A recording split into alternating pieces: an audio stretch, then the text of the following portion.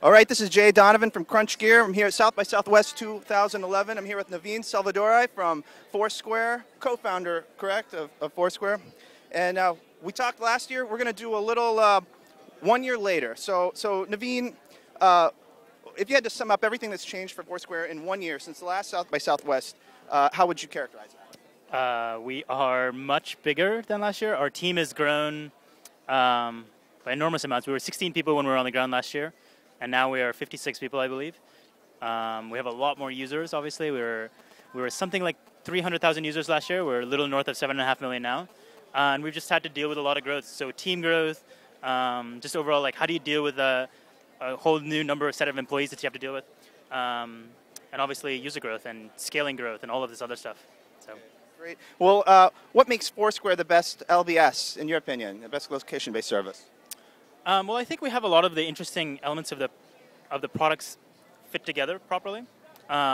Even more so this year with the release of like recommendations and our new leaderboard stuff and specials and all that stuff. It's really things we've been thinking about for a long time. Like even when we first launched Foursquare 2 years ago, we were envisioning that the leaderboard would iterate to this point, and we'd envision that we'd take all these great things that we know about people and where they're going and all the interesting history of them and their friends, and kind of feed that back to them as recommendations and lead them to new experiences. If you remember, one of our first goals when we were launching was that we really wanted to build a service that would help you go try new things, right? Cross off, 9 new pizza spots instead of going to the same one over and over again. Go to 4 different, taco truck places. We really want you to go try and explore your city and try new things and try it with your friends. And now I feel like we're getting a lot closer to that vision. So.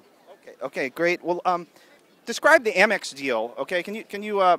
It's documented, but can you tell how that came about? Yeah, the Amex stuff is a lot of fun because it changes the experience and it changes the way you think about what it means to use a service and get rewarded for using such a service, right? Because a lot of it is really behind the scenes and transparent. So the way the Amex deal works is that you link up your Amex card to your Foursquare account.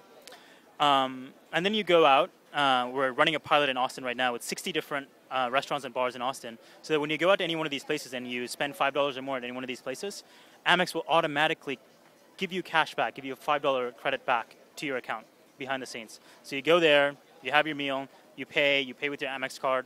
As soon as they swipe it through the register, you're going to get a text message on your phone that says, "Congrats, you have $5 in your credit.